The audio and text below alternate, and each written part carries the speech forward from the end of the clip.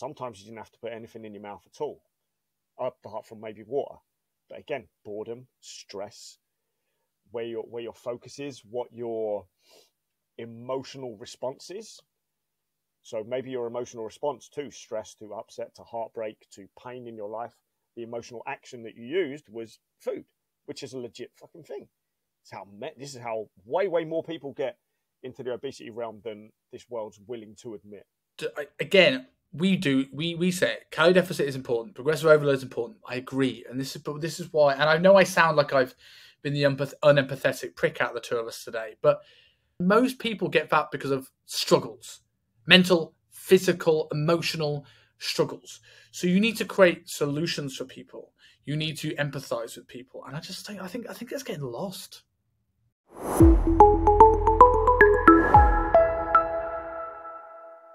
So in this episode, I wanted to go a little bit into low carb and low calorie dieting. And this was kind of inspired a little bit by a few posts that I've seen recently about people saying like 6-week challenges will ruin your physique and there's no place for the crash diet and there's no place for low carb. So to open this, I wanted to use this episode as if you're someone going through a low calorie part and a grind part of the diet, we're going to offer some solutions to help you with that. Some hacks that we found from doing this. But to begin with, we're going to talk low carb, low calorie. When is it good? When is it not? So to start off with, Rob, do you think there is a place for a low carb phase in dieting? Phase, that's the key word. Yes. Low carb phase, maybe more than one low carb phase. Multiple reasons for it. I do not believe in low carb long term. I've tried it myself, and that's anecdotal. But there have been clients where I've seen decent results on a longer term low carb phase again. But I've seen just as good results with people that never gave up carbs to begin with. And there's things we can look at: overall lifestyle, amount of protein, activity, etc. Stress levels, things like that. But the type of carb also being kind of important too at the same time. So if you can get the same results or similar results without needing to go low carb, there's not much of an argument for going low carb. But there are, which we're going to discuss, there are pros to going low carb, of course. But it's not a one size fits all approach. That's the important thing to remember here. I think what you've essentially just said, you've seen people get in great shape with low carbs, and you've seen people get in shape with lots of carbs. It's like, doesn't that just add credence to the fact that calorie deficits is what matters, right? Like in a world now where this is sort of getting the fads coming out again. You know, keto, high carb, low carb, Atkins, fasting. There are people who get in shape with all of them. And it's sort of like, okay, what's good for that client that is in front of me right now? What suits their lifestyle? And I think what a lot of people don't take into account is like, there's optimal and there's practical, right? People like to fight optimal online. But if my diet plan being low carb means it's easier for them to get into a calorie deficit without having to think too much, it minimizes margin for error, and it makes up for the fact they might go out and break their diet every now and again because of a bigger... Well, depending on how big the deficit is, because low carb doesn't necessarily mean low deficit, but usually it does. It gives a bit of leeway. And I think people are trying to find this diet that someone can 100% stick to all the time. And sometimes the one that someone can stick to is a diet that accounts for the fact that your client won't be 100% on it all the time. Yeah, that's so key. So key. It's, okay, it's the best diets are the ones that you kind of enjoy, because depending on your goal, there has to be an element of, I loathe to use the term suffering because it's not fucking suffering. It's dealing with hunger and a bit of low energy, depending how low you want to get in body fat. If you want to get in shoot shape, stage shape, then yes, there's going to be some issues with energy and overall zest for life at certain points, because you will then have to be on a very, very low amount of food. But that's not relevant for the general population that are looking to drop. Maybe 20, 30 pounds tops, maybe more. But depending on what you want the end result to look like, the diet can then change. So a big thing to remember as well is, big problem with the industry right now is people that have got in shoot shape or stage shape that now preach their methods as the general population method. And it's not the fucking case. Like, we're going to talk about low carb and low calorie hacks that probably aren't relevant for someone that's just going into a very, very slight deficit because they've got a real struggle in their history of dieting, or they've never dieted before, or they really need, you know, a deeper education first and to see some consistency. So you might only put them into a very, very, very slight deficit, or their activity is through the fucking roof. So in which case, some of those things aren't relevant for them. But we have to remember, there's different stages of the journey, and each different stage of the journey, there has to be potentially a different phase you move into, similar to your training. Training's not going to stay the same from day 1 to day 365. You can go through different phases, so why wouldn't you do that with your diet as well? So there's no 100% consistent diet. There's no one size fits all, of course. Yeah. But there's many things that work for many, many people. I think there's a lot of the issue here is that people confuse the word sustainability with habits. And I'll elaborate on that because that doesn't necessarily sound that it makes sense. But people now want this diet that is going to be sustainable. So, like, how do I set somebody up now with a diet that they're going to feel they can do for 5 years? And I'm like, well, a lot of what you consider sustainable now is based off the habits you currently have and the comfort zone that you're currently in. So, like, is there an element of, like, if you want to get out of these habits, you're going to, no matter what you do, it's going to be somewhat uncomfortable. What's sustainable right now could be your 2 chocolate bars in the evening, you have 3 times a week piss up with the boys, a cup Deliveroo every single evening. If that's what you class as sustainable, then you're never going to find a diet that works for you. Now, whereas if you go through a period of time where I go, look, let's get some structure in place. It's going to be harder, but let's get you through your 8, 10, 12, 16-week diet. And obviously we don't want to make it horrible. We want to make it tailor it over time more and more to you and your current lifestyle. Yeah. But when you get to the end goal, then it's like, well, what do you want back? And let's say we had that person who had a couple of chocolate bars in the evening, had 3 piss-ups with the boys, had a Deliveroo 4 nights a week. By the time at the end, they may just want 1 drink with the boys on a Saturday night. And they may want, like, 1 date night with a partner. That's what the sustainable is, because now what you truly value is important, because you can go, right, I've missed this. I want this back in my life. Whereas a lot of that stuff was just habitual, that you felt you couldn't go without your caffeine, or you couldn't go without your chocolate bar, or you couldn't go without this. It was just what you've been doing, rather than necessarily something that is a non-negotiable these days. No, massively so.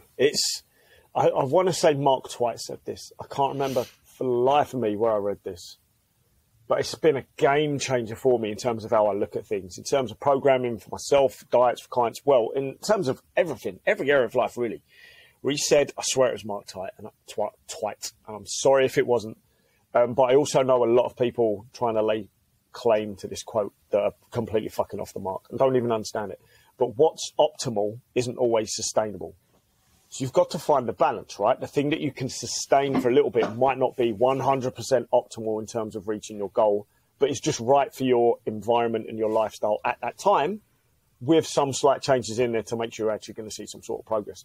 But in terms of what is 100% optimal for 100% of the population to lose weight, isn't sustainable for every single person to do. I would add to that because I think what's optimal isn't sustainable. But if you put optimal sort of like in the middle of this spectrum, what's optimal may not be sustainable, but what's optimal is also not always practical. Yes, so exactly. we've got to scale this back. This is the same argument I have when people want recipes.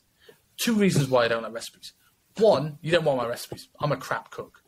2, like, I get it. People assume that diets are going to be boring. We're conditioned to think that way, and sometimes they are because people are too comfortable where every meal's got to taste like a Gordon Ramsay Michelin-star restaurant where it's a Wednesday in between meetings. Sometimes you just got to get you by. And some meals have got to be nice, right? Like, people say food is for fuel, not for enjoyment. Yeah. I don't want to hang out with those people. But at the same time, people that feel like every meal has to be a taste sensation, you're living a pipe dream.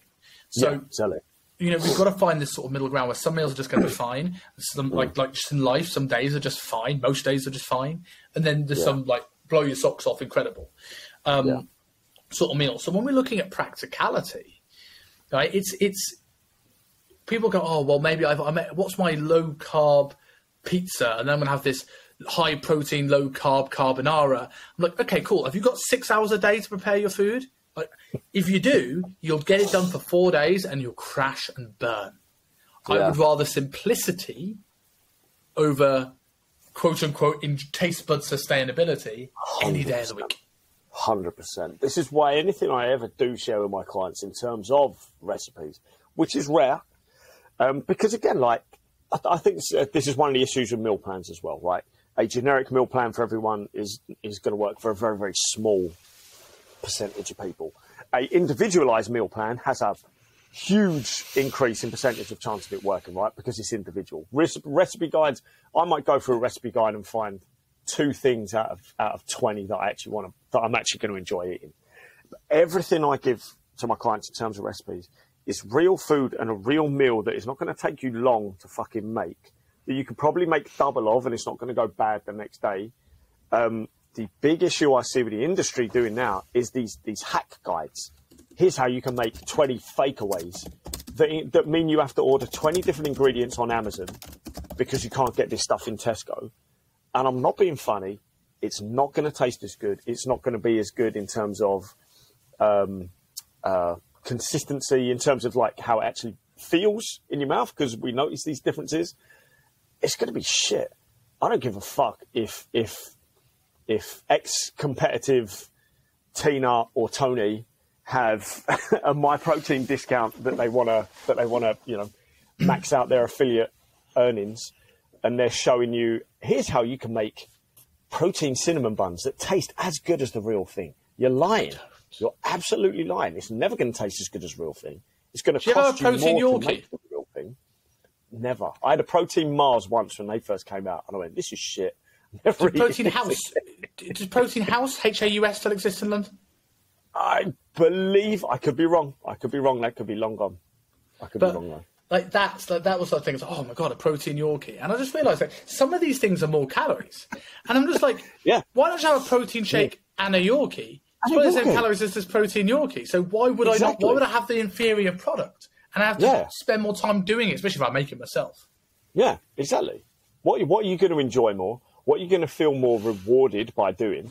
No one eats a protein bar and goes, that was amazing. I feel so satisfied. My sweet tooth is curbed. I feel like I've made a smart choice towards my diet.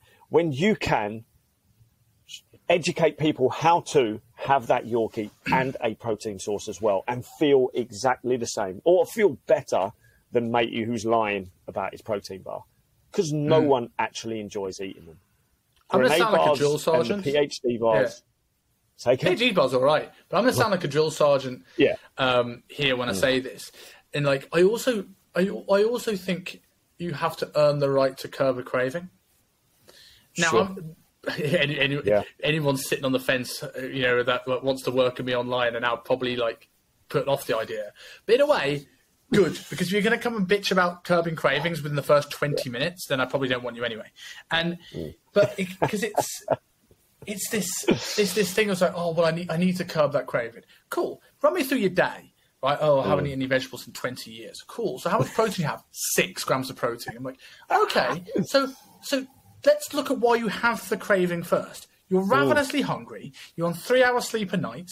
You haven't spent any time with anyone that isn't a work colleague in 15 years. Okay. Yeah, cool. So yes, the problem is you don't have a PhD smart bar.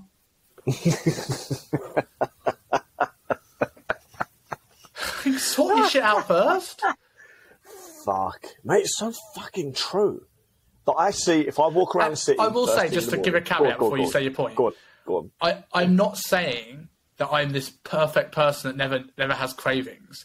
But I never have a craving. I never go to the shops and buy a 6-pack of Kinder Buenos and wolf down the lot and sit there and go, what do I need? I need a protein shake curbing of that craving. That's what, next time, if I have a protein bar, I won't have that chocolate. What I'll go is like, what was the trigger for that chocolate bar? And I always take ownership of whether I fix it or not. We all have our struggles, 100%. Like, I understand if I'm not saying I don't give a fuck about why you overeat on chocolate, but I'm saying it's like you're lying to yourself if you think it's going to be curbed by a sweet replacement. You're just trying to put a plaster over a bullet hole. Massively. And you have to remember these cravings aren't just necessarily coming from something related to your food. It can just be habitual, or it can be through pure fucking boredom. So in which case, that smart bar or whatever choice you're going to go for, again, isn't going to do it, because you've not fixed the habit. and you've not fixed the environment. You're just trying to, again, like that plaster analogy is absolutely fucking perfect. You're trying to then, right, okay, let's, what's the tiniest thing I can do that makes me feel like I'm moving forward, which is not going to move the needle at all. It's not going to change the percentage of your result. It's not. If you look at the absolute leanest individuals on the planet, which would be stage competitive bodybuilders, like in terms of low body fat, I don't mean in terms of lean and healthy, I just mean in terms of low in body fat. Those guys aren't living off of protein bars and protein hacks and things like that. They're still getting the large majority of their diet through actual whole foods. No one at any point needs to live off of these hacks, which a lot of the industry is promoting almost as a fucking lifestyle. If it fits your macros, was terrible for that. Yeah, creating all these fake away recipes and. I'd love to see. There will never be this, but I'd love to see statistics of people who buy protein bars. How many people are buying protein bars with the idea of fitting them within a well-balanced macronutrient plan, and how many people are buying protein bars so they have the sensation that they're doing something positive for their health, and actually not even paying attention to their calories and their activity whatsoever. I think protein bars are, and I like the occasional protein bar, but I think protein bars are often, and I've done this. I've had a protein bar. Well, fine, I have my protein in it, and it's me kidding myself, so I understand this. Like, I think protein bars are the biggest sort of fake diet food ever, because they're justifying people's bad behavior. They're like people out trying to, well, I did 30 minutes of cardio so I can go and have my pizza. Protein bars are the same. And ridiculously overpriced. £3.50 in some shops for a fucking grenade bar for 20 grams of protein. That doesn't work out right at all.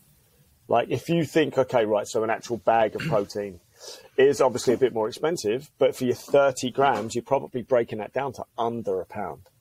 So to then go and get a heavily marketed, pretty poor nutrition-wise, 20-gram serving of protein and pay over £3 for it, or £2.75 is the cheapest I fucking see it in the shops, doesn't add up. And then, you know, we can push the argument that healthy food is more expensive, but it's not healthy food.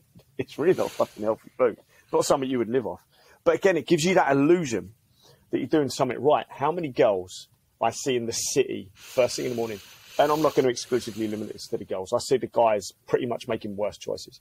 How many girls turn up to these, what would you call them, pseudo health food, fast food stores, and get their acai bowl, or however the fuck you pronounce it, I don't give a fuck, get their acai bowl that is like 800 calories and fuck all protein, and a giant fucking latte, which is 800 calories, fuck all protein, and walk away going, I've made a healthy, smart choice this morning, and then wonder why they've got no fucking energy, wonder why their skin's shit, wonder why they're irritable and they're not sleeping, and wonder why they're hungry again at fucking 11 a.m.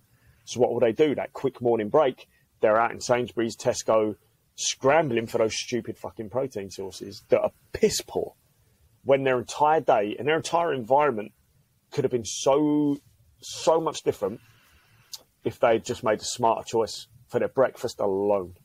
But they don't. And it just creates this knock-on environment. Is hunger something to be avoided when dieting? I think you'd have a tough fucking time getting into a calorie deficit effectively if you tried and avoided hunger whilst on a diet. No, it's a natural. Let's not forget, hunger is a natural, based on two hormones, right? Hunger is an actual signal in your body that is kind of essential. If you never feel hunger, one or two things is happening. You're eating too much, or that hormone's fucked. In which case, you've got a lot of fucking work to do. For people who don't understand the two hormones, I'm going to go. There's technically three, and there's just that hormones that do it. And just a very quick overview, because I've taught this twice in the last week to people, to two groups of people, so I can condense it. So, what people think our body fat are unsightly things that are just on our gut or on our sides. But our adipose cells, which is where our fat is, our adipose tissue, is a fully fledged endocrine organ, and they produce a hormone called leptin. Now, people think leptin is a hunger hormone. Leptin isn't a hunger hormone. Leptin is your body's gossip queens. Right? It's the best analogy I ever had. So imagine here, right? Robb's got, let's say Rob spent 6 months, although he is looking chiseled today, I must say. You know, Rob spent 6 months overeating, and he's got a love handle, right? And he's fatter than you. He's set points. We can talk set points another day. And so that means there's loads of leptin, loads of gossip queens being produced. And they'll go up to the hypothalamus in the brain, and they'll basically go, ha ha, look how fat Rob is. And the brain's like, fuck this shit, man. I don't like the fact that they're gossiping about Rob. So he's going to send the bouncers ghrelin and NPY, right, our hunger hormones. Right, ghrelin and NPY are going to ramp up hunger, and that's like the bouncers coming and chucking these leptin gossip queens out the house. Right, so so ghrelin and NPY will sort of go down if someone's really fat to make sure their appetite's controlled, and their thyroid will go up to kind of kick some of these girls out, kick some of these gossip queens out. Gossip queens could be guys, let's say that. Guy. And then this is terrible. Gossip guys are even worse. Gossip thems. So the gossip thems, right? So lots of gossip thems talk to the brain. Brain goes, fuck this. He brings hunger down, brings thyroid up to bring you back to within your set point. Now let's say Rob then goes on a diet and he's now got less body fat, and the brain's sitting there going, well, I haven't had any gossip thems come and chat to me for a while. Like it's a bit quiet. I don't like this. It's a bit eerie. So what he'll do is he'll slow thyroid down and then ramp up ghrelin and NPY to make you more hungry and eat more food to get you back within your set point. This is why people will get hungry, and it's one of the reasons why it's healthier to be slightly hungry when you go into a diet, is making sure this works well. Now, I know what some of you guys listening to this are going to think. You're going to think, well, why is it that I turn on TV and watch these American documentaries, these massively morbidly obese people, and they're eating 12 breakfasts? I was like, well, that's what we call leptin resistance. So that's like all these gossip thems. There's loads of them, right? Because they're morbidly obese. Like massive amounts of gossip thems going to the hypothalamus and like knocking on the door, shouting, all this sort of stuff. And it's like the hypothalamus has put on his noise-cancelling headphones. He's locked the door and he's like, right, I'm fed up of this. I'm just going to turn them off and not listen to them. So then eventually, as he's not listening for long enough, the brain goes, I'm not hearing anything. There's obviously not many gossip thems knocking on the door, but there is because you can't hear them. So he reacts like they're lean, even though they're not lean. That got you, didn't it? But that's an overview of a politically correct overview of leptin and ghrelin and NPY. Yeah, at first I was worried because you were misgendering hormones that are not gender specific at all. Everyone has NPY, leptin and ghrelin and insulin. But then the fact that you corrected yourself and took ownership and continuously used gossip them without a blink of it, without second thought or the blink of an eye. I thought I had to, so I can join Sam Smith as a fisher. Then you've justified yourself. Like I love it. You brought us back from the brink of being cancelled. Then we're fine now. We're hailed as heroes. God forbid gossip thems. So that's understanding hunger, and I think going back to the point, I think hunger on a there's a difference between hunger and starving. Yes. If you're starving on a diet, this is something we need to work on. And we need to look at things that will help this. We can go over this in a second. But I think some people they're so used to, I'm a bit hungry, I'll go grab something. It's that comfort factor. Bang, I've got it. It's in the routine, it's in the diary. It's not in the diary, but it's in the fridge, it's in the cupboards, it's whatever. So teach people just to look, you're on a diet, sit with it. If you end up ravenously hungry, we can talk this, we can solve this issue. But you're on a diet, you're going to be a little bit hungry. And being able to sit with that and being okay with that is a huge positive skill, I think. Yeah. It takes you away from impulse. Because you have to remember the hunger, you're not going to die. You're not going to die. You're just on a diet. I know diet's in the fucking word. Some, some liberal trainer will say, this is why they call it diet, because you can die. No, you're not going to die. Because you're on a calorie-controlled. I'm just going to use the word diet because I like it. You're on a calorie-controlled diet, which, if you've chosen the right fucking coach to begin with, is going to sufficiently supply you with all the food that you need for optimal hormonal environment, depending how lean you're going to get, and sustain your life and your enjoyment and keep everything ticking over nicely, right? And what you're going to start noticing is signals that your body's always been sending since the moment you were born, that you silenced through your habits, your choices, your environment, etc., that can be curbed without just instantly reaching for food. Because again, that's the impulsive behavior that got you to where you were. When there's multiple ways you could have dealt with that hunger signal without reaching for food. Sometimes you didn't have to put anything in your mouth at all, apart from maybe water. But again, boredom, stress, where your focus is, what your emotional response is, what your instant, what's the word I'm looking for? Like, well, yeah, same thing. Like an emotional response creates an emotional action. So maybe your emotional response to stress, to upset, to heartbreak, to pain in your life, the emotional action that you used was food, which is a legit fucking thing. This is how way more people get into the obesity realm than this world's willing to admit. Yes. Because we like to pretend that these people aren't suffering. They fucking are. So and that's why some I hate people choose. Yeah, that's why I hate the people who, like, just again, we say it, calorie deficit is important, progressive overload is important. I agree, and this is why. And I know I sound like I've been the unempathetic prick out of the two of us today, but I hate it when people just say calorie deficit, calorie deficit. Yes, no shit, Sherlock, but like, people don't get fat because they show. Like, there are the occasional big and beautiful person, but like most people get fat because of struggles, mental, physical, emotional struggles. So you need to create solutions for people. You need to empathize with people, and I think that's getting lost. Yeah, I know just flipping topic slightly, but the big issue I have with the American Medical Association changing the definition of obesity to a disease takes away some sort of ownership, because no one wakes up obese the next morning. It's a journey, right?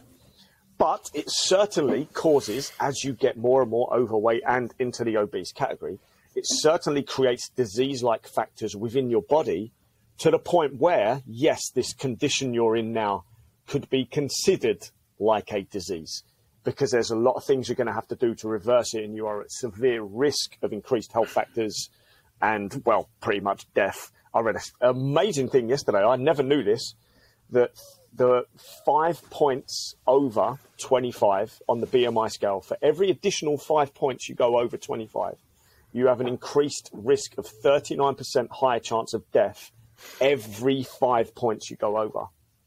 It's an additional 39% each time. So if you think if someone's up at 45 on the BMI scale, that's a ticking time bomb, right? It's fucking terrifying. But I digress. The issue with them getting... Before you digress, though, because I think that's interesting in terms of BMI scale. I know it's a different topic, but I want to throw a caveat out there, because a lot of coaches listen to us, and a lot of coaches are going to say, well, BMI is rubbish because people who have got more muscle mass are going to be clinically obese or overweight. And while I will incline to agree with that person to a level, in terms of sometimes it's a bit skewed. Rich Piana, think of there's a lot of things going on, right? But how many bodybuilders have died of heart attacks, which people are going to lay down to drugs, but how much of it's fact that they are that level of points over their BMI scale in a completely different way, that level of weight on the heart has an impact, whether you get it through muscle mass or obesity. I know that's a different topic what you're talking about, but I just think it's an important caveat. It's BMI in the middle ground is a bit dicey, right? People slightly underweight and people slightly overweight, but at the extremes, regardless of body composition, there's validity here. Massively so. It's just, let's say it's entry level, right? It's entry level. So, you could say, well, calorie counting doesn't work, but it's just one method to get you into a calorie deficit. And to be fair, for some people, maybe it's not the first thing they do. Maybe they have to build on their habits and their food choices first that will lead to a calorie deficit that can lead to fat loss over time. But it doesn't mean calorie counting, should be thrown out of the window as the method. So it doesn't mean we throw BMI out of the method. If you really want to understand these people who do go, well, my BMI was 30 and I'm, fucking jacked. Well, it doesn't mean you're absent of obesity-like risk factors. So again, this is all in America because Britain's fucking 20 years behind everyone else. The AAC, I forget which one it is. I forget which one it is. a couple of years ago with the Nadolski brothers actually reclassified what they use for the BMI going forward. So they've got the BMI as the entry level, and then they have different stages: stage 0, stage 1, stage 2, stage 3, etc. And like hypertension. Stage in hypertension, just like hypertension. And with stage 0, it's your outside of the BMI with no obesity-related health factors, no high blood pressure, no high cholesterol, no sign of fatty liver disease, no sign of no sign of any of these factors. Right? That's stage 0, but you're outside of that BMI. So it takes the initial diagnosis, the initial assessment, but puts the individual at play. Right? Because you could calculate your BMI online and it means nothing. Now it puts the individual at play. And then through the different stages, suddenly we're starting to see increased risk. But it doesn't mean that in stage 0 that you can just stay there. Nadolski spoke about this himself very recently on a podcast of his I was listening to, where he was like pretty jacked as a wrestler. And his BMI was like way over 28, maybe even above 30. And he was pretty lean, considered himself to be pretty healthy. But when he thinks back to it, he had severe sleep apnea that was all related to the amount of weight he was carrying. That's an obesity-related factor. Like, that's not even stage 0. That's stage 1. So, yeah, we can then start going deeper down this for the people that want to cry BMI is not relevant because because apparently the UK population is jacked. So we need to not fucking worry about it.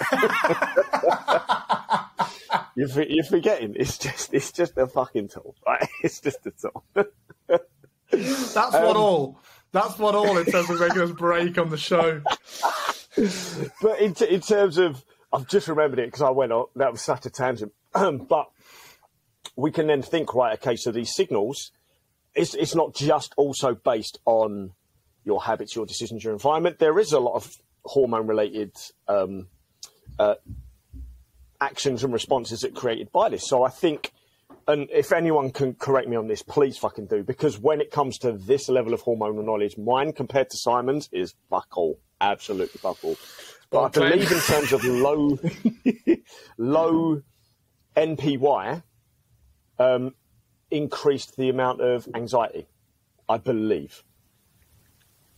It would make sense. So therefore, when you're high in anxiety, what are you going to try and do? You're going to reach for comfort things. And if you also look at things like, which creates another hormonal response. If you also think insulin cortisol have an inverse relationship as well, right? So in particular, high periods of high stress, right. The reason why we go for sugary foods is that when cortisol goes up, insulin tends to go down. Which makes sense, as one's a storage hormone, one's a breaking down hormone, right? So it's balanced. They dance with each other. It's something you've got to consider, but obviously if you're just looking to lose a few pounds, don't go too deep down the rabbit hole.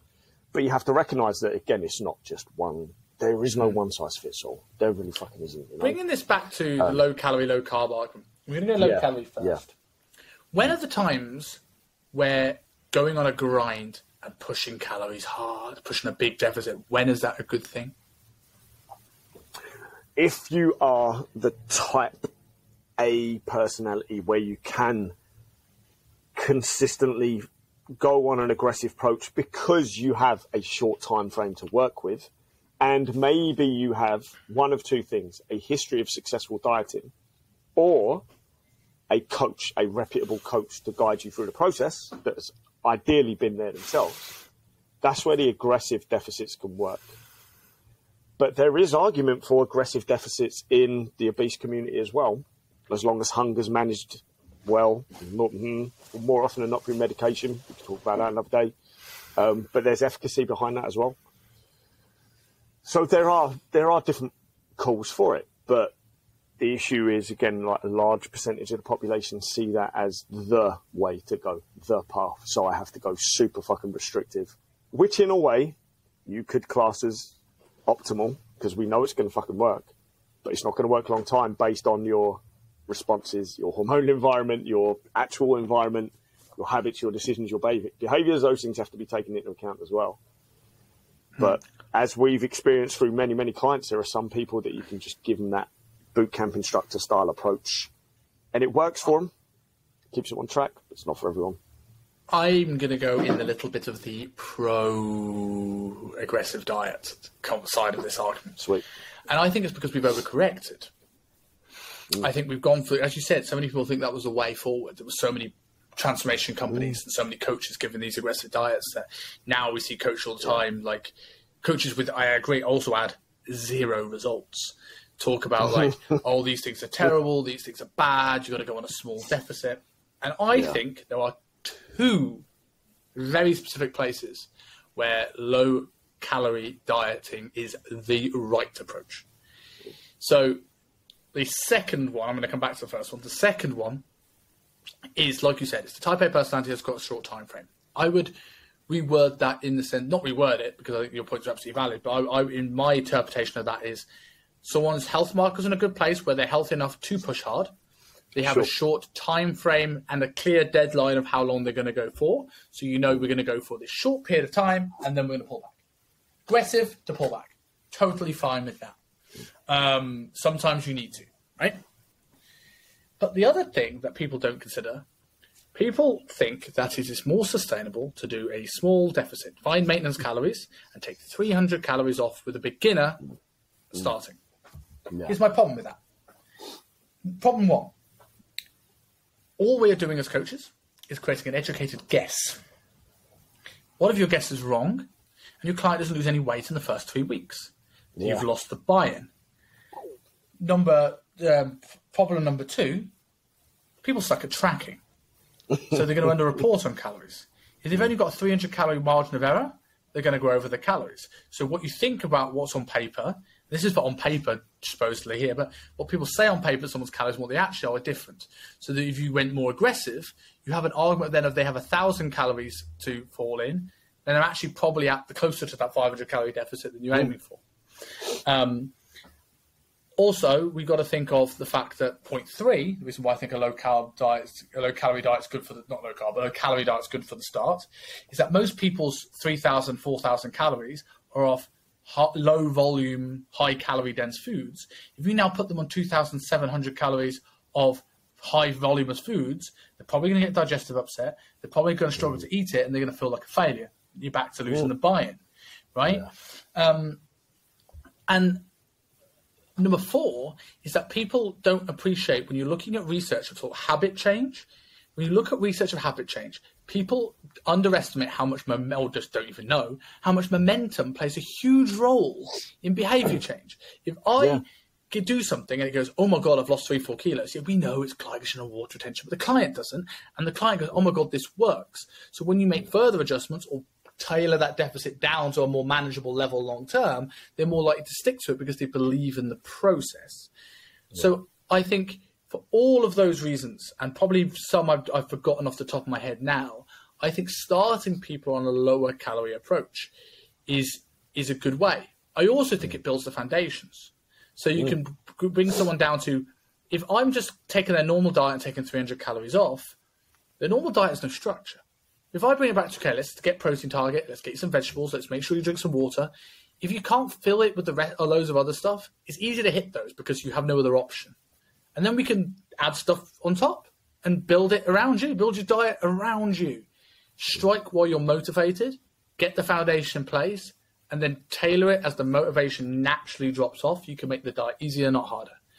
And I think starting low early on for most beginners is a good way, shape, or form. And I know I'm hammering this point home, but the argument that some people are going to say, well, but you'll lose muscle mass. They're a beginner. They're going to gain muscle mass no matter what you do. But also, how much muscle mass have they got to lose? Most of these people haven't set foot in the gym in their life. If I took you, Rob, I wouldn't put you in a 1,000 calorie deficit. I would put you in a smaller deficit because you probably track your calories or at least know roughly what you're on. You train hard. You had some muscle, lots of training experience. So I would need to fuel that session. If I'm fueling a training session that looks like you're bouncing on a bouncy castle, there's no point. That's my argument. That's my rant. But that's true. Like, there's so many things to take out of that, right? In terms of, let's not forget, someone's exercise and recovery will be fueled by the excessive amount of fat that they're carrying. So the body's not automatically going to go, oh shit, well, he's in an aggressive deficit, we'd better burn all our protein. No, there's an excess of an easily accessible fuel that it's going to go to first. It's going to go to. You're not going to be losing muscle you mass. You would go to your muscle mass if you have some to lose, because it's easier to convert protein into glucose if you're doing high intensity than it is fat into glucose. But if you're consuming enough protein, it's going to go to the amino acids coming into the diet, not the ones on your biceps. Exactly. Yes, exactly. So that's the key thing there, if you're consuming enough protein. The other thing to remember is the biggest problem I see with with the very, very small deficit approach is the big argument they make is, well, doing it this way, you're not going to screw up your hormones, because if you go into an aggressive deficit, you're not going to have, I forget which ones, but the ones that produce your period, and your testosterone's going to plummet and all this. But if you're in that overweight category, if you're above 20%, your hormones are kind of fucked anyway. So by dropping into a lower body fat percentage through any method is actually going to create a better hormonal environment first, before you have to worry about entering the negative hormonal environment from being too lean or being in too deep of a deficit. How fragile do coaches think people are? People's hormonal systems. This is the problem. Everyone's too fucking soft. As we were talking about before we hit record. But hormones, right. Here's another. I'm going to use another analogy here, right? And it doesn't have any thems in it this time, right? I always consider hormonal output like a race car, right? So you're the race car, and the fuel in your race car is your hormones, right? Cool. So you're racing around in this race car, and you don't all of a sudden just go around a corner and then all the petrol just evaporates in one go, and you go and streak through a hole. You will start to slow down. You'll hear a splutter or two. You'll feel a few engine groans, and you will just gradually, slowly come into a halt. If I took your calories tomorrow and took them to 500, right, you wouldn't just trash your thyroid. Otherwise, people fasting would fuck themselves over year round, right? Yeah. So it's people think when people are fragile, oh, I'll give someone 1,200 calories, they're immediately going to lose their thyroid output. No, they're not. And you'd see things. You'd see a lack of energy. You see low body temperature. You'd see sluggishness in everything that you do. Way before it actually got to a point where it's a real problem. The problem is long-term low calorie. Yeah. Not the fact that, oh my God, you went from 1,201 calories to 1,199. That means you must now be fucked. Get real. And let's not forget, this is why the industry's so soft. They're scared to put people into this realm because they've never been there themselves and they've never taken a client there themselves. You have to remember, in an aggressive deficit, you are likely to be using strategic refeeds. Whereas at the opposite end, which is going to make you feel better, which is going to, a little boost in hormones, etc. But at the opposite end of the spectrum, the ones who are too scared to go there, it's, well, here's how you can lose weight while still eating the foods you love. That's a slow fucking approach. And again, once you buy into their program, you're not eating the foods you love. If you love fucking pizza and they're teaching you how to make it on a tortilla wrap, it's not fucking pizza, is it? There's nowhere near. What's the lowest calories you've been on in a diet? What's the lowest calories you've been on in a diet? I got told off by old management for going closer to 1,350. 1,100. Oh, bruv. You got a lot fucking lean. And this is why I didn't get lean. Yeah, this is 3-4 weeks, right? Yeah. And I just suck it up. It's not. I had a strict goal. I wouldn't say I'm going to do 1,100 next week. That's the smart way to die. No. Yeah. This is category 2 I was talking about. I had 3 weeks for a photo shoot. I wanted to get as lean as humanly possible. I wanted to be so scary you could probably see my kidneys through my thoracolumbar fascia. So it needed to be done. Yeah. So if you want to get Men's Health Cover Model lean, you kind of need to go through those periods. Otherwise, it's not realistic. Yeah. It's not a realistic goal now. So it doesn't mean you have to go as aggressive as that. But I'm just saying, if you think this is a comfortable goal, it isn't. And everybody would be walking around with a 6-pack if it was. Yeah. And I just think that the people, coaches need that wake-up call as much as clients. As long as they're healthy, if you have a time frame and a strict deadline, and the guy has the desire, push. If you keep them on it for a year and you're not looking for symptoms that it's going, then you're an idiot. But if you are, you're not going to break somebody. It's like people not deadlifting because they're worried that the back's going to break. Or I picked up a newspaper, my back went on. How heavy is the newspaper? We assume our clients are more fragile than they are. If clients want to push, you're doing a disservice by not pushing them. You just need to monitor it. Yeah. This is a big problem with re-referencing the low carb, low calorie hacks and stupid things like that, is they're pushed by a majority of trainers who, again, are also pushing this slow method. So if you're going to take 200 calories away from someone, but also give them a ton of low carb, low calorie hacks, they're instantly going to go into a deeper deficit because you've given them a low calorie fucking option, which means somewhere else, if they've then got to hit that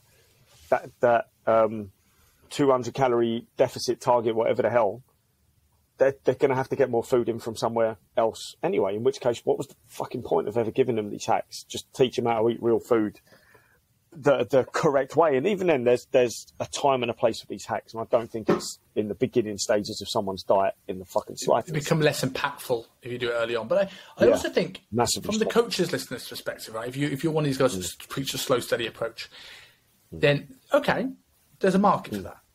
But you need to be an expert at that. I had Tobias from Tobias Lifestyle on the podcast last week, and he is a expert on habits. So he helps people overcome habits. So if you want to do the slow, steady approach, your market is people that have failed diets before, people that have emotional connections to food, and you need to be a master of psychology. You need to be able to help them slowly build towards those things. And if that is the case, then you are the slow, steady man, and I have all power to you. What I find is that a lot of slow, steady people are people that want to put a six-pack transformation on their profile, and are surprised why they don't get them. It's like, well, because you're not pushing the clients enough to get them. And I'm not saying that the way I do things is right for your business, but you need to understand what you want from your clients. If you want a slow, steady, I've lost 5 pounds, I've lost 10 kilos within 3 years, that's cool. That's a great thing. Like, anyone who's lost 10 kilos of a healthy is fantastic. Yeah. But understand your marketing's not going to look the way that RNT Fitness or Ultimate Performance or insert transformation company here is going to look. And if that's your niche, then fine. But don't try and think about, okay, what we'll do is week 1, we'll just tell you to have an omega-3 fish oil and do some breath work. And then week 2, we'll maybe add a thumb of protein with dinner. I'm like, if you want a transformation, it's got to be a push. Oh, this one's been amazing. This is fucking incredible. But you're fucking right. You're right. In terms of what people need, it's a calorie deficit. Multiple ways to get into it. But again, we're too worried about being lifestyle coaches. So yes, we're trying to put all these recovery methods in when people haven't even fucking trained hard. So let's quit that fucking bullshit. But there was a stat, I'm trying to find it because I took a screenshot. I thought it was really fucking relevant. Here we go. So in terms of people that were surveyed at the start of the year, I don't know the poll size. 62% of people had a goal to lose an average of 22 pounds in 2023.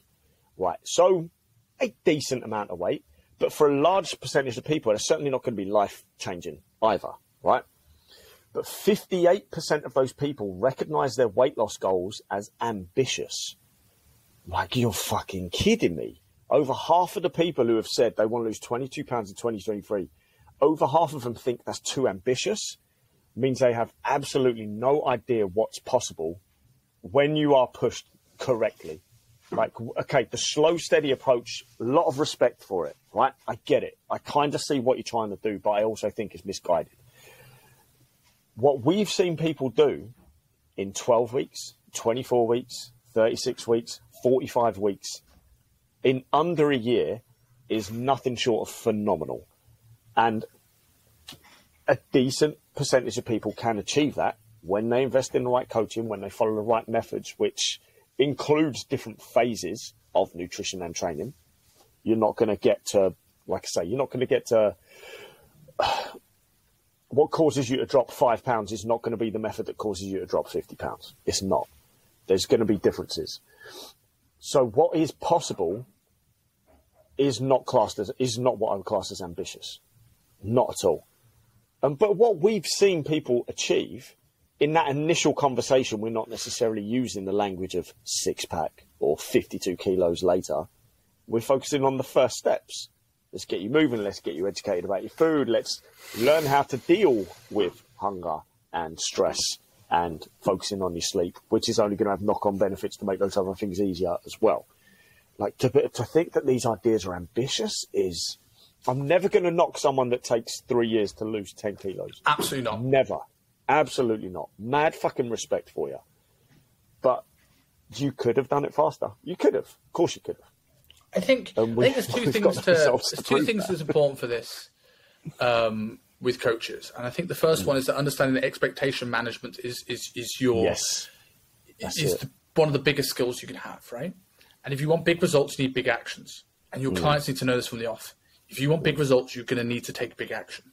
Yeah. If you want steady results, you can take steady actions. But you can't take steady results and get big. You can't take steady actions and get big results. No. So you need to set that groundwork of what do you and your client want? What do your client want? That's most important, not what you want. What does your client want? And what is the absolute non-negotiables of what they need to do to get there? I think you can be as flexible as you like on the approach, but you can never be flexible on the goals. If this is the amount of activity and this is the deficit we need, there's no wiggle room. But there is ultimate wiggle room in how we get to that point. And I see clients all the time pulling back. Oh, it's okay. Maybe you don't need to weigh yourself every day. Okay, maybe you can just have like a smaller deficit. And then you never tell them that the results are going to be compromised by doing that because they're just trying to be liked. And I'm like, look, you need big action. And at some point, you're going to hit a comfort zone wall, and you're going to fight this, and I'm going to push through it. Or we do slower, and we might not hit that wall, but understand that it'll be slower. I do not care which one you do. This is your journey. If this is a Harry Potter story, you are Harry, I am Dumbledore. Yeah, but I think I'm 100%. I don't know if my earlier statement, that's the wrong word, made it look like I'm not a fan of the aggressive deficit at all, because most people I'm putting over 500 calories. Most people I'm putting over a 500 calorie deficit, because I know it fucking works, and I know we can still work with your lifestyle and your factors and things like that. What was the point I was going to make? But the slow strategy people, when they post a result, and again, I'm not going to knock anyone that loses 5 fucking pounds. I'm not. If you've lost something, or if you're at least trying, fair fucking play to you. But the big issue we've seen results, right? Like you've said, you wanted to get to the point where you saw your kid. You wanted to get to the point where we could definitely tell if you were a biological male or female could you see your uterus popping through your fucking abs, right? But some people post their transformation of a female, and she's just lost a little bit of bloating. That's all it is. Probably in 12 weeks, they've stepped back and they've held a newspaper. Yeah, that too, right? But we've seen if a female starts making better nutritional choices and focuses on their sleep a little bit more and limits their stress a little bit more, without ever stepping on the scale, they should look a little bit different 12 weeks down the line, because bloating should have definitely subsided based on what they were eating and what their habits were beforehand. That's not a transformation, right?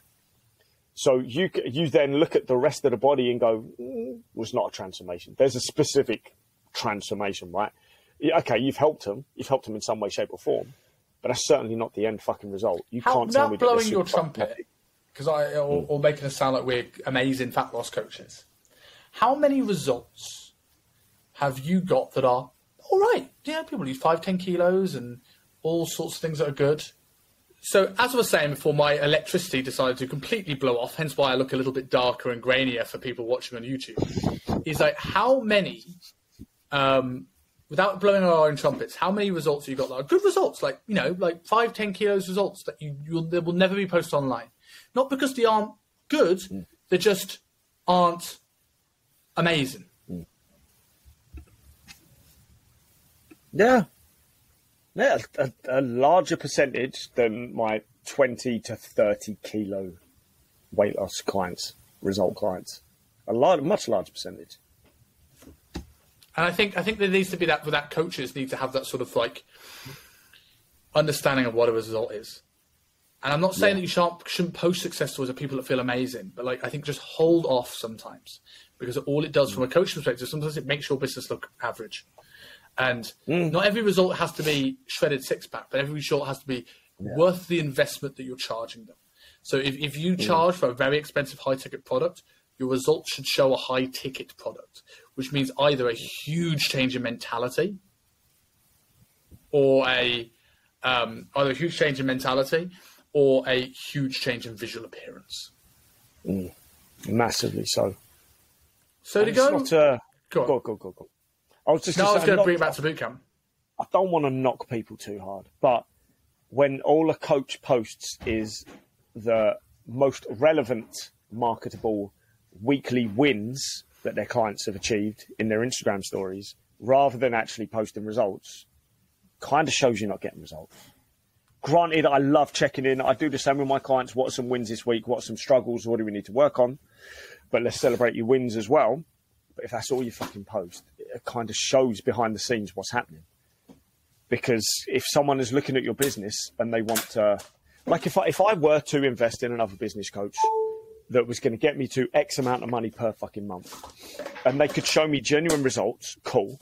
If all they ever showed me on the Instagram stories was a weekly check-in and people going, oh, yeah, I had a few more conversations this week. I got to bed on time.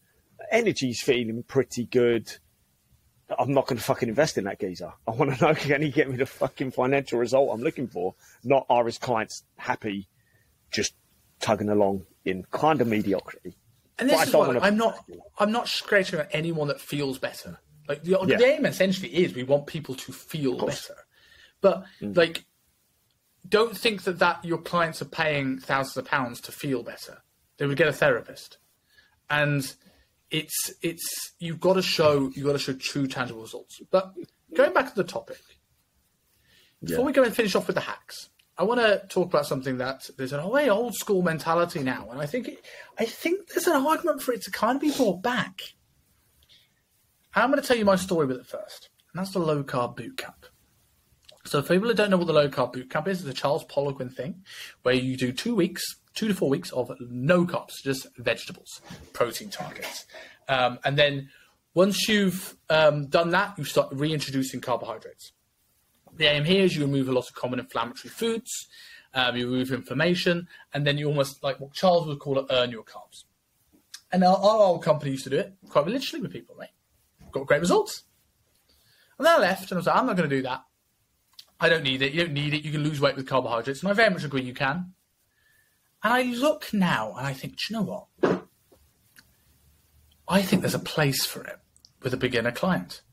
I think a lot of people spend too long eating foods that don't agree with our digestive system, which is always going to mean that we're not absorbing as much of the food as we want to, which is going to hinder muscle building results, which is going to hinder fat loss results if we're always getting an inflammatory response. I also think it separates the men from the boys and the theys from the thems to have 2 weeks where it is going to be hard. If someone can follow a low carb boot camp for 2 weeks, they will follow anything. And you know the people that are ready to go. And the people are struggling with that, you can pull them back. You know that's the slow and steady client.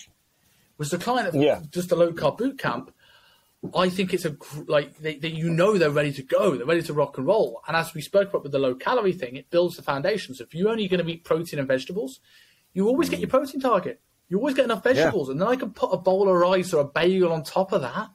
And awesome. Yeah. What do you think of the low carb boot camp? It rewires so many other things. Take away just fat, well, not even fat loss. Take away weight loss from the potential result of a low carb boot camp. But what it does for you in terms of your behaviors and your choices and your education of how you can still feed yourself in a day without the carbs and the inflammatory foods you've been eating and still feel fucking amazing. But it also takes away the decision, well, it takes away the power that these junky carbs you've been eating has over you, or that habit has over you. This is the start of behavioral change by going on that low carb boot camp. Some people struggle with it a lot longer, a lot harder than others. Maybe there's the argument that those people need it for 4 weeks rather than 2 weeks. Maybe. But in terms of what it can do in reminding you of what decent food actually fucking tastes like as well, I will never forget this client, Ahmed. I'll never forget two clients, Ahmed and Robb. Ahmed was already pretty fucking lean. But it's to get to the 6.9% that he ended up at, he's not eating a lot of food, right? So there came a point where we're like, his energy was shit. His digestion had gone. So it's time for a refeed, right? And I told him, using the old school methods, go have a bowl of oats with banana in it, with syrup in it, when everyone else would, their refeed is pizza day and eating the food you love. Like, we kept it very, very strict. He came in the next morning like a new man, and he went, that was the most beautiful bowl of porridge I've ever had. And at first I was worried. I was like, shit, what else did he put in this bowl of porridge? He had it exactly measured out as I told him to. And he came in, energy through the fucking roof, feeling amazing. But in terms of reminding himself that all it took was oats, honey or syrup, whatever it was we went for, and a bit of fruit. And it was tasty and satisfying and fucking amazing when he hadn't had it for X amount of time. And I had another client, Robb, who calorie counting, tracking, all this stuff was completely alien and new to him. And it took him a little bit longer to get the handle of it. What he can do now is absolutely phenomenal. We don't need to track calories. He just nails it on site. It's incredible through the time and the education that he's invested in it. There was a moment where he kind of got caught up with some of things of what other people were saying, like about fruit and sugar and glucose and fructose. And I came across the fact that he wasn't eating fruit. I was like, mate, you can have 2 servings of fruit a day easily. You can have fucking more if you want. And again, like, I saw him like the next week, whatever it was, and all he had done was started eating blueberries every single day. And the joy he was experiencing from, oh my God, they were the nicest blueberries ever. Well, they weren't. They were just blueberries. They taste the same all fucking year round. You've just reminded yourself what actual decent, nutritional, sweet food tastes like. So you can easily get the same satisfaction without having to go for these carbs. And we've taught you that just by eliminating them for a short period of time. That was one of the biggest pros to that low carb boot camp that I ever experienced with clients, was when I actually realized, well, I can add in normal carbs and they taste fucking amazing. And what you can do with protein and veg sources to make a decent, tasty fucking meal that is going to keep you satisfied and full and still provide you with energy for training and day-to-day life and all that stuff as well. I'm still a big advocate of it. I don't give it to everyone, but I still give it. I still use it. I think as well, it's easy, right? If someone's new to calorie tracking, just go, okay, protein and vegetables, 2 weeks. Yeah. They're going to get in a deficit. And it's not, they don't have to think about it when they want to meal out. Easy. It's this easy thing to do, right? And I think as long as as long as you come out of this at some point, you don't make them fear carbs, I think it's a sort of good option here. What's the biggest mistake? Like, we do one each. What's the biggest mistake you feel people make when they go low carb? If anyone wants to try this, what's the biggest mistake people make? One of the biggest is, well, two of them is, again, they might then get in this mentality of let's try and implement some of these processed food sources that are ultra low calorie and low carb, because that will make it feel like, no, we've got to, this is like I don't want to say go in the trenches, but I'm going to say it. This is going into the trenches for a little bit. There's going to be some hard work. Let's use this short period of time for some actual effort and hard work, right? You're not going to suffer. You're not going to die.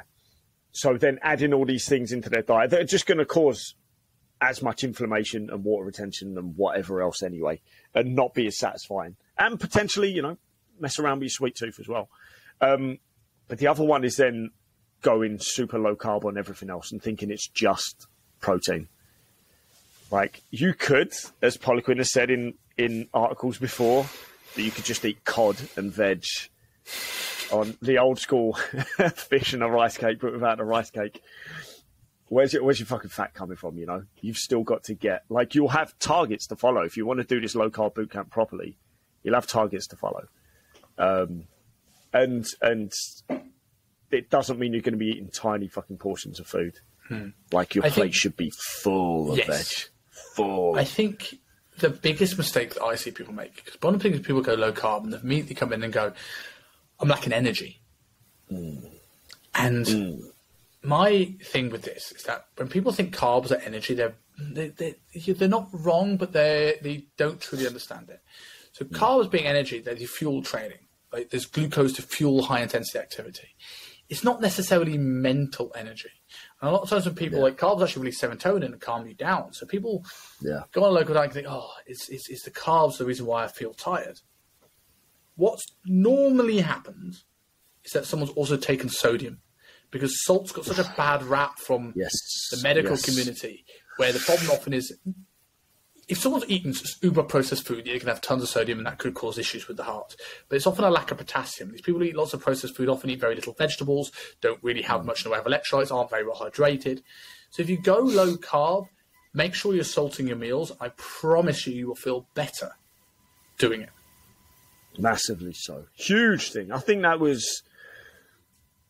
Maybe it was an old Polican thing. I think that's a bit of big thing people have to watch. And there was another... it was Lyle McDonald. His... What was it called? Not Extreme Fat Loss. Ultimate Diet 2.0? Or there was the Aggressive Extreme Diet Handbook or something like that? Something like that. And the scientific approach to crash dieting. Close. It was. I think it was literally just like the Extreme Fat Loss Guide or something stupid like that. It was literally like a 4 to 5 day protocol, something like that. Ultimate Diet 2.0 was 5 days low calorie, low carb, low fat, and then it was 2 mega refeed days. So this was another very, very small book that was a subset of that protocol for a rapid fat loss guide, whatever the fuck. What do you call your books, Lyle? Come on. Rapid Fat Loss Handbook. Rapid Fat Loss Handbook. So it was like a subset of the Ultimate Diet, but going deeper into a very, very short phase, which was essentially a very, very low carb boot camp. Pretty much a low fat boot camp as well. And there was like an entire chapter dedicated to sodium and potassium balance. Because if there was anything that was going to fuck you up, it was that. It wasn't the lack of carbs. It wasn't the lack of fat. It was the imbalance in your sodium and potassium levels you'd suddenly experience that week. So making sure that you took in the right... I swear there was amounts as well. I swear he put amounts in there. Taking the right amount of sodium and potassium at the same time to maintain that balance for blood pressure, making sure you're not fainting, shit like that. All these other things we need these vital minerals for that a certain subsect of the health industry is saying don't have salt. And obviously there's multiple types of salt as well.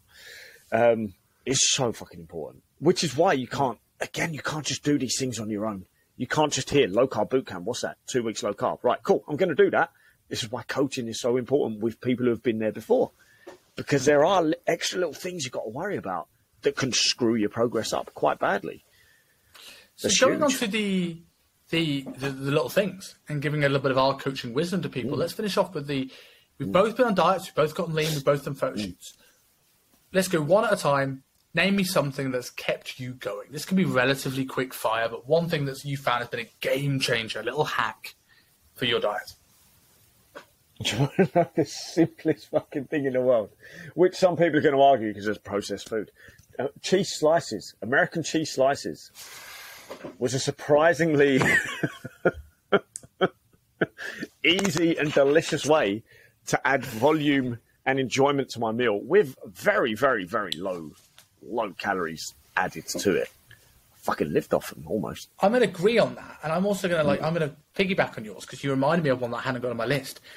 The low calorie, like the 5 to 10 calorie dairy lead triangles, and the roots. They're not they're low calorie, but they're not quite low calorie for the tininess of them.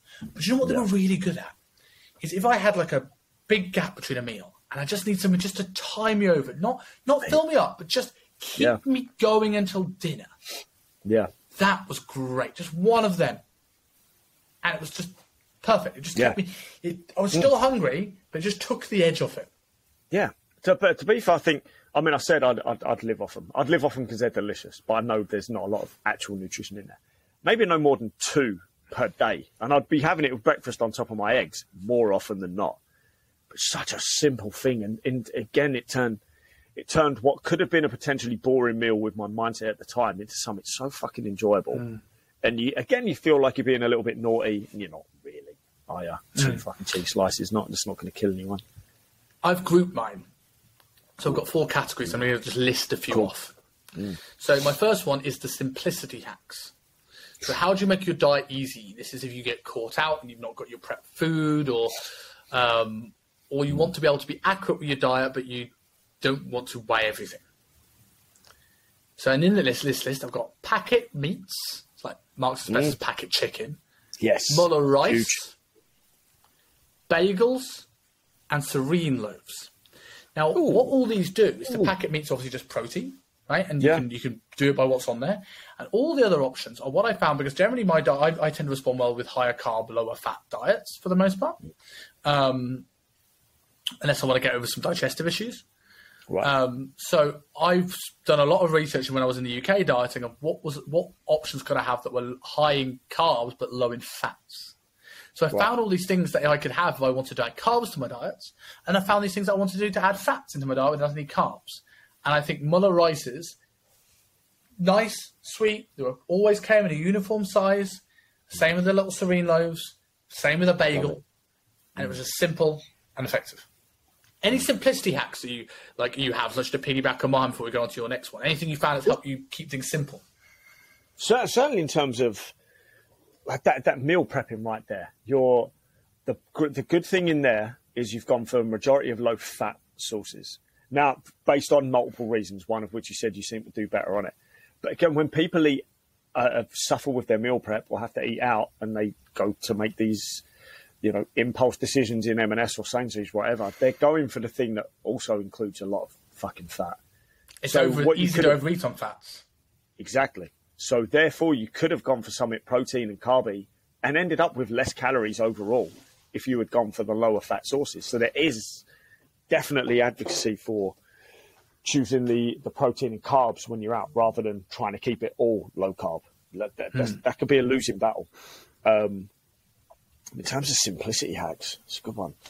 Mate, for me, this kind of comes under simplicity. But flavour is one of the biggest hacks you can make on a fucking diet. And you can achieve that with little to zero calories through the use of herbs, spices, or my go-to saviours, whether I'm dieting or not, hot sauce and salsa. Hot sauce and salsa makes any meal taste fucking amazing with negligible calories added to them. Like probably less than 10, right? So in which case it's not going to do any damage whatsoever. And I'm going to enjoy the hell out of that meal. If I accidentally make it boring, I'm not going to want to eat it. In which case then those cravings come in, not because you're experiencing low nutrition or anything, it's because you've not enjoyed the thing that you've eaten and you need some element of comfort coming from it as well. It's the simplest fucking thing in the world, is put some goddamn flavour in your food. Yeah, my flavour snacks was one of mine, and I had my flavour snacks. I had obviously everyone says herbs and spices, right? Yeah. And in my group, I have in my little book that I send to people, I have a make your own sort of spice mix and keep it easy. Love it. Love it. Things I like. Here's the two I think I would consider hacks. One is not as good as the other. The first one is horseradish. Low calorie, flavoursome.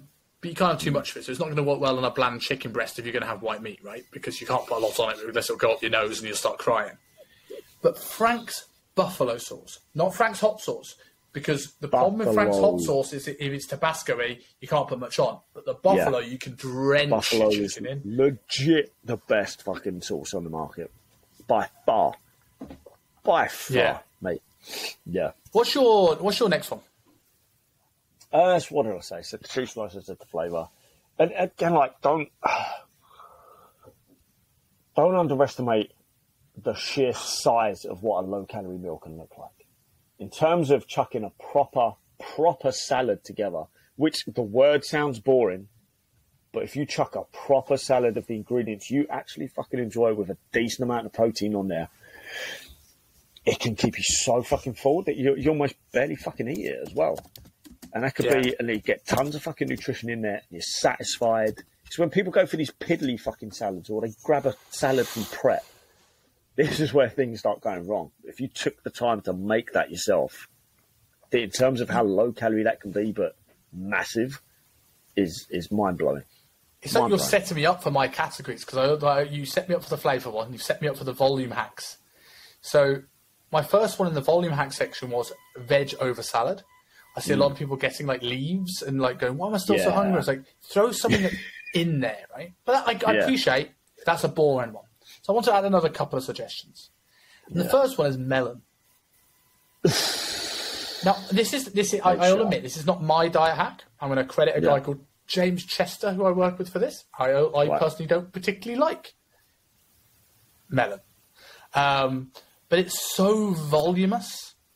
If you want something that's going to have hardly any calories and it's going to be massive, that's going to be good. And my last one on that volume section is jumping into the bodybuilding world, and it's cream of rice. Yeah. Because I know everyone got into the cream of rice thing. But I'll tell you what, you put a couple of scoops of protein powder, so a couple of scoops of cream of rice, right? I get it, it's high carb, maybe it's not for everybody there, but it's a low fat, high carb option, and you can make a bowl of oats, and it's all right, it's filling. You can make a bowl of cream of rice, and it's like 3 times the size. It's crazy. I used to have a protein powder. I still do have a protein powder, right? I'm going to show it on camera to showcase my mate Ant at Shapeshifters. And it's greens, it's fibre, it's a vegan protein powder, and it's filling as it is. I used to put that, but the banoffee one is really nice, but because of the greens, it is green. And I used to make cream of rice with it. So you got this already voluminous protein powder in this voluminous cream of rice. It was, and I used to call it, I'm sort of like eating Hulk fluff.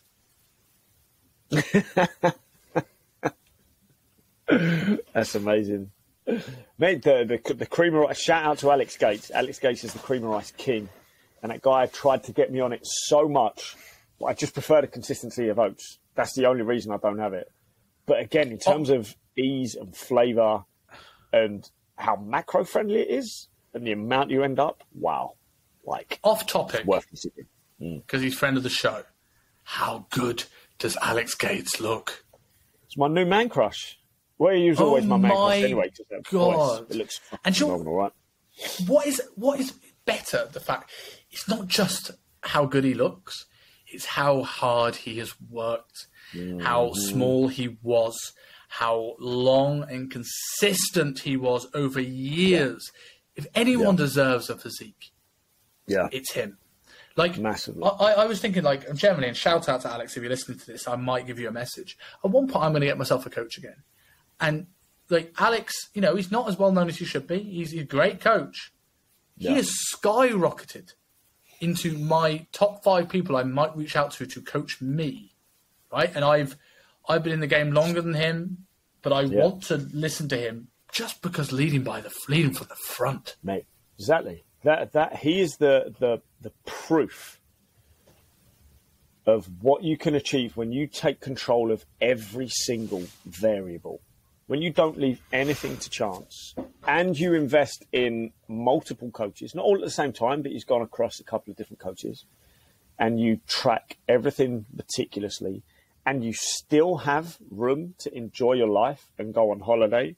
And as he's quite open about, there's been assistance in there as well, but that doesn't equal a fucking result. You do not take steroids willy-nilly to sound like Ricky Gervais, sound like David You put Brent. a lot of muscle on before assistance, though. Massively so. Massively. He He had did it right. grown over a couple of years before He did it right. He got to the point where he hit the wall and he had the choice to make, and he was consistent with everything else. That choice was a positive, right? Yeah. It's not the guy who doesn't want to diet that thinks if I take a bit of tren everything will be easy. Yeah. He is building muscle done right. Huge shout out. Respect to Alex Gates. Massively so. I know we don't want this episode to be the Alex Gates appreciation episode, but at the same time, you have to remember, like, no one can say anything. If it equals the balance, he's a lanky motherfucker, isn't he? He's from the north as well. I know you are, but he's from further north as well. But I'm in the Midlands, boy. He can't dance either. I don't know what else he can throw at him. Neither can I. So he was like well over 6 foot. Maybe I can't remember his exact height, but obviously made me look like a dwarf, which is not that hard. But super long levers, ridiculously long levers across every fucking angle of his body. That makes it tough. That makes it really fucking tough to achieve the muscle gain that you could achieve. So he put on a ton of fucking muscle without ever getting assistance, without injecting anything ever or taking anything orally, which shows he did what was right for his body. He sought expert advice, and he followed it, and he stuck to it. Doesn't mean he had an easy ride in the fucking slightest. And he didn't jump from plan to plan. and he didn't follow stupid, and he went aggressive when needed, and he maintained when needed, and he bulked when needed, and he dropped down again, and it just shows to end up looking like Alex Gates. It's a journey. It's a fucking journey. It's not a case of, oh, we just took steroids and look at him now. Look at most of the guys at the gym who are taking steroids and look like shit. You look at Alex Gates, looks fucking phenomenal. It's like an Adonis. He's literally my man crush. And if he fucking competes, he does get round to competing. And to take this away from the Alex Gates Appreciation Show, Alex Pro Coach is the guy if you want to follow him, find out for yourself. And if anyone wants a clarification why Rob says it's hard with long levers, one, not many lifts fit you when you have long levers, but also when you're well over 6 foot, you can put the same muscle on as someone that's 5'5", and you look like you've put on none. So he's had to put a lot of muscle on to look this much bigger. But my next category, going back to the hacks. Sorry, Alex, we're off. Protein hacks, right? I don't really like protein hacks because I generally think most people, and you agree with this, I know you do because you better posted it. Protein hacks are people that never look at a meat aisle. But here's one game-changing. And I said about simplicity. I always went in the simplicity hacks. Is Marks & Spencer's low-fat bacon medallions. Not only does it give you the taste of bacon, not only is it a thing you don't need to add sauce for it to taste good, but you could take less than 5 minutes to cook, and per packet you get 50 grams of protein. Mate, amazing. And you got it in the meat aisle. You didn't have to go down the weird fucking health food aisle. No fade yogurt in sight. Mate, that's incredible. And again, something as simple as that. How good does bacon taste? It tastes incredible. And you don't need a lot of it. Yeah. You don't need to cook the whole packet to instantly add to a meal as well. It's an amazing hack. That's a protein hack. That's what it is. Not trying to make your own protein icing out of powdered peanut butter and protein powder and a ton of other fucking dry ingredients. That's never going to taste as good as real icing. That makes diet harder because you've taken away food volume. Yes, massively so. So yeah, 100%. I'm going to add the simplest thing in the world, which is going to make me sound like Andrew Tate. Carbonated water. Carbonated water. I drink it all the time anyway because I don't like drinking peasant water. But at the same time, it does fucking... We talk about hydration, but the carbon, for some reason, makes it feel like there's extra stuff going in there. It's very, very satisfying in terms of dropping hunger, kind of rapidly, very fucking quick. It's something to consider. If you don't like it, I don't know, maybe you're just being a bit weak. That's the only thing. I don't like bubbles in my water. Okay, well... We won't send you to war in the World War III then, because you're too... You can't handle bubbles anymore. Yeah, mate, I drink it all the time anyway, but when I'm really, really on diet, man, I'm making sure that I've got that handy all the time. If like when I'm in the environment when I know hunger's going to creep in. That was a big one for me. My last category, and I have 3 in here. One of them is more like this, and one of them is our completely off-topic ones. I classify it as the other category. Okay. So the first one is things like a Diet Coke. Now, this doesn't work for me, right? This doesn't work for me at all, because I probably get through about 7 or 8 cans a day of this anyway, because I am obsessed and I love it. But if you're not a big Diet Coke drinker, if you're a water drinker or whatever, adding in that when you get to the end stage of a diet can really just take the edge off stuff. Yeah. So, and I would say, like, if you're a smart person, if you're someone you're not as addicted as me, it's good to leave them out as long as you can and then just throw that in to help you out. Again, Same with gum. Yes. Yeah. Big difference there. Again, if it's something you're currently doing all the time, when you don't necessarily need to, take that out of the equation for a decent amount of time. How good it will taste when you add it back in later down the line.